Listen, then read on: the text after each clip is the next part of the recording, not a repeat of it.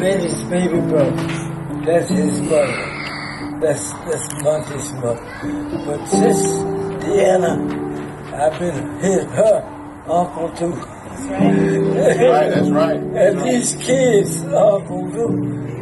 And so I'm just proud to be able to join them in this ceremony this evening. First of all, I'd like to say good afternoon to all of you, and especially to thank God for this great opportunity. It is with pleasure and honor that I stand here with Monty and Deanna. And if there was a way that Miss Betty could be here, if we could see her face, we know that she's smiling down, saying, "Look at that Monty Lewis." And Mrs. Ferguson, I know the two of them would be so very proud of them. They have gone over and beyond. They've taken the challenge to be young people. They've taken the challenge to marry. They've taken the challenge to become great parents. And in seeing all that they have done, I think it's with great honor that they would be truly happy and proud of them. And so as I stand here, I'd like to let Monty know, Monty, your mom would be so proud of you. Get that old money. And this is her daughter-in-law, Deanna. And I do thank God for the opportunity to be able to stand, and we had fun co-parenting. Monty and Deanna. We love our parents so much. Nobody could ever compare to my parents ever in life. They always have our back, no matter if we're wrong or right, and they always come through no matter what we are going through. Amen. Like, when I tell you God has really blessed me with great parents, I mean that from the bottom of my heart. When I pray to God late at night, when I am having troubles, my parents always answer my calls. Like, when I tell you nobody can ever compare, like, I'm so grateful. Like, it is ridiculous. Like, no, I am so grateful for my family. Like, I just pray that everyone can experience what I have experienced with my parents in life. I'm proud of my parents. I'm really proud of y'all coming out. It really means a lot. Also, I want to give thanks to my mom and my dad. I feel like I got the best mom and dad in the world. Also, they do anything for me, and also, I really just want to take them for granted, really. Because you know in life, you can't take your parents for granted. Because once they're gone, they're gone. And, you know what I'm saying, that hurts.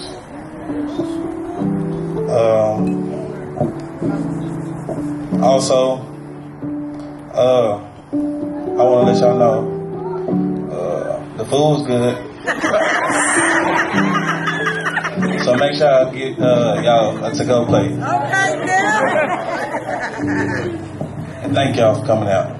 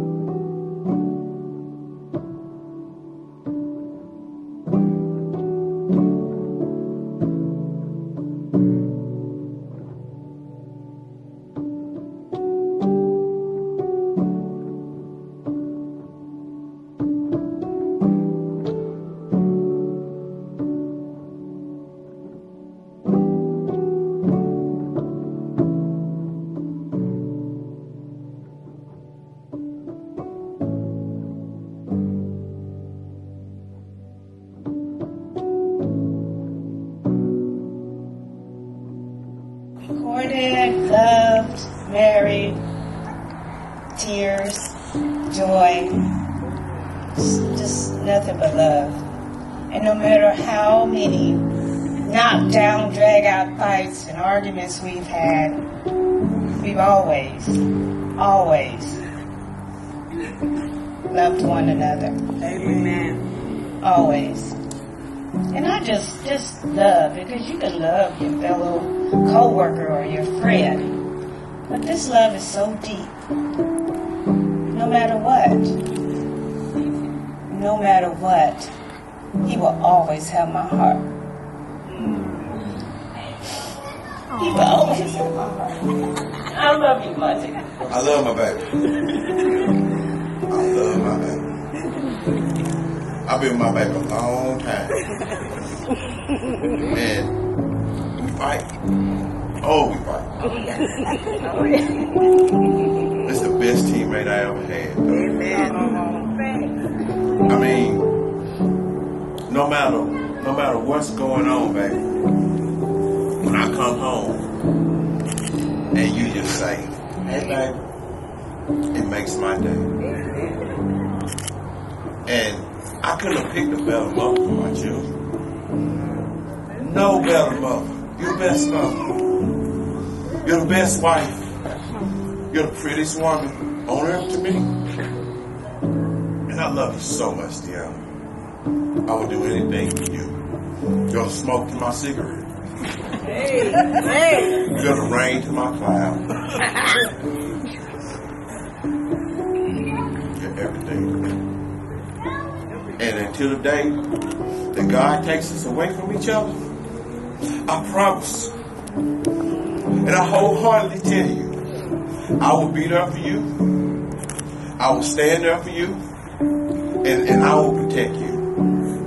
Wholeheartedly, baby. Like I said, you act right, you get anything you want.